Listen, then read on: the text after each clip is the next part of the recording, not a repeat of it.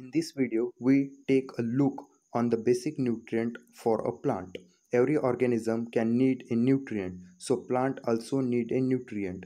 So which nutrient are known as the basic nutrient? As usual, all nutrient are not known as the basic nutrient, only some of which are that they are the carbon, oxygen and hydrogen. So basically these are the three nutrients which are known as the basic nutrient.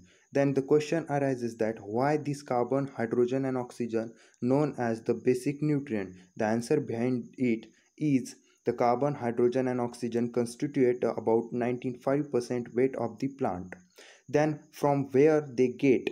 So carbon and oxygen are basically taken from air, basically carbon from the carbon dioxide. So overall I want to say that the field crop obtained most of their carbon and oxygen directly from the air.